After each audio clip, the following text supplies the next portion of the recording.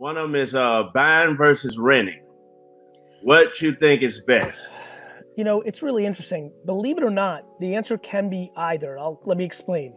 Obviously, when you're buying, you're creating institutional value and wealth creation, and over the long period of time, that becomes an ROI positive thing. Buying real estate has been tried and true in our society for 100 years, right? And plus. So I'm a fan. However, I see a lot of people overextending themselves on the buy, which then takes their cash out of the equation on other things. Of course, if you bought a home 10 years ago, you would have done well. But if you put that same money into Amazon stock and just rented, you would have done much better. Yeah. And so people don't think about options. So is buying a home usually, as long as your neighborhood doesn't go to shit out of nowhere, an ROI positive financial event over time? Yes. Does it multiply the same way that if you made a smart decision at that time with that same cash? No. Number two, most people when they buy extend themselves too much. They buy the most expensive house they can. They wipe all their liquid on the down payment, and then they kind of live their life to just make their mortgage payments. And it takes them out of opportunities. You know, I bought a lot of stock during the pandemic the first week. Yeah. Netflix, Amazon, they were at like record lows. Now a month later, they're at record highs. Like that was an opportunity, but if you didn't have cash to do that, you missed it. So the answer is both. You have to be thoughtful on it, and you have to know where you are in your life cycle, and more importantly, what are you going to do with that cash if you're renting? Because just sitting on the cash versus buying, that's not a good idea. Yeah, because a lot of people not as smart as you when it comes to stocks and when to buy and what to buy. And a lot of people more familiar with property. And especially some of our mutual fan base, if you're in areas that are on their way up, getting gentrified, getting cleaned up, you can buy some homes in places that used to look kind of dirty. Yeah. You know, you can start buying up those homes on the cheap and really doing quite well. There's a couple of places I'm looking at in Jersey on that. So listen, or you could go buy a house in what used to seem like a good neighborhood, but then they put some sort of change to the highway and it fucked your shit up. Like, listen, everything's a gamble. To your point, DJ Paul, is the number one thing I want people to do is buy what they know. Even though I hate them because I hate the Bulls with all my heart, I told all my friends, I didn't do it because I had too much emotion, but I told all my friends to buy Scottie Pippen rookie cards, right? I'm gonna pull up the thread actually. This is some crazy shit. I told all my friends to buy them because I knew this documentary was coming, right? Oh, wow. Yeah. Right? So, and that so documentary is crazy. And so that rookie card went up from literally from 30 to 300. And wow, you know, that's it. Like that's 10x on your return. And anybody could have done that if they were paying attention. Yeah. So bet on what you know. The next question, my last one, then I get out of here. Is if you have, like, I own a lot of multi-million-dollar homes in big cities that I rent out. And I saw somebody say that if you have a house, now is probably the time to sell it because millennials not going to be into homes as much. What do you think about that? What I think about that is if you're renting out those homes, you're going to win because there is a movement in the youth to not buy, but to rent, and they're still going to want to live in fancy places. So you're going to be making the value on the ownership. I think it just comes, I actually think the renting market is going to explode in the premium market. So if you're sitting on that kind of inventory, I actually think you're sitting well. Okay. Yeah, I think you're going to have more demand. I think you're going to be able to increase those prices.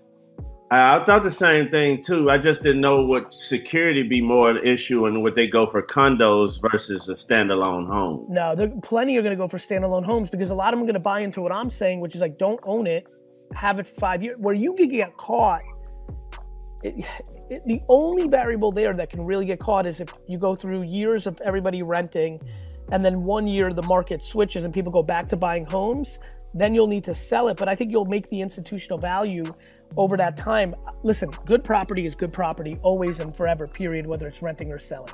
Yeah. Period.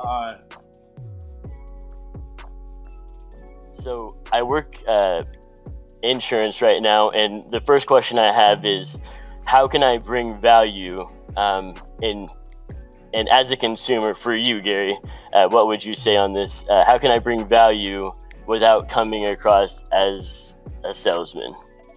One more time. How do you bring value as to other people to then do business with you? Yes. By watching what I do, right? Like, there's a lot of people who buy their wine now from my dad's store or from Empathy Wines because I bring them value at all times, and then occasionally I mention what I do or what I'm passionate about, right? So the way you bring value without being too selly is by not being selly. Right, but okay. But also, like the last lady, being okay with asking for the sale once in a while. So you put out as much content, whether it's about Kansas, whether it's about esports, whether it's about insurance, whether it's about, you know, beard culture. You get people to know you. I'm being serious though. Your beard might be the single reason you sell the most insurance, because nobody, you know, insurance is boring. That's what I'm saying. Like, I know what you're saying. Why do you think there's Geico and Progressive, like, and the like Flow and like Snoopy for MetLife? Insurance is so fucking boring. They have to create like characters. Right, and I don't want to do like what you've said in an interview before, is like, I don't want to sell fear. You know, that's right. One reason, like you said, that you wouldn't sell insurance is because of like how you sell it, you know? Well, I would sell practicality though. You know, Okay. Some people are like, what if he dies? You know, that's fear. But if you're like, hey, listen, unfortunately, as we all know, one day something will happen. And it's nice to have this in place, right? Mm-hmm. You see where I'm going? Right. So, and, go ahead. Okay, and sorry, I don't want to interrupt you, but You're not interrupting me ever. So the second question, though, really is, how does someone find their passion? By tasting things. Like, how do you know if you love surfing if you've never fucking surfed? Mm-hmm. And I listen to you all the time say that, man, and so I figured that would be your answer. So let me ask you a question to make it even more valuable to you, brother. What do you think might be your path? If I'm like, yo, bro, 30 days, you're just going to do 30 different things. Like, what are some of the things that come to mind? I mean, music. I love cooking. Have you ever made a video on YouTube of you cooking something? Not like a video, but like I've posted like what I've cooked.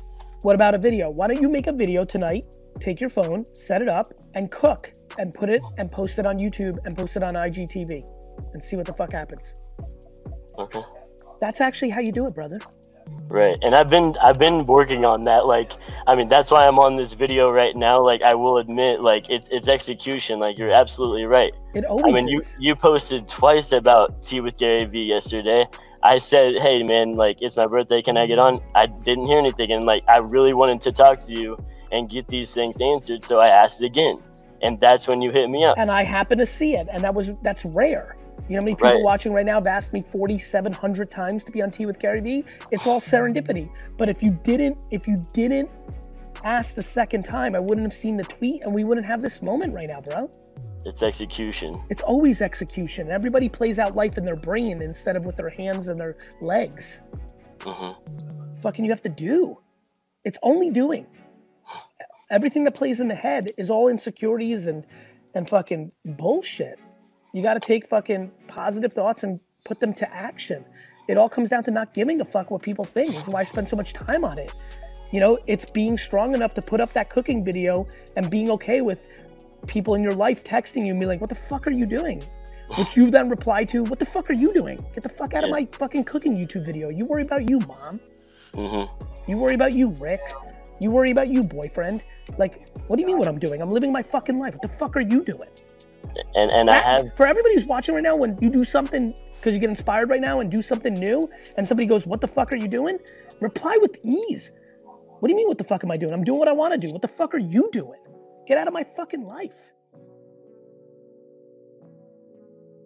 Because I do, rather than focus on that, I do tend to focus more on actual valuable content. So I don't really post a whole lot of stuff of, oh, I sold this house, or oh, I sold that house, because I feel like people don't really give a crap. Like, unless I sold it to them, they don't care that I sold it. I would say here and there, spreading that out isn't bad, because it shows people that you are selling homes, which is fine. Yeah, I think your question is predicated on a social media question,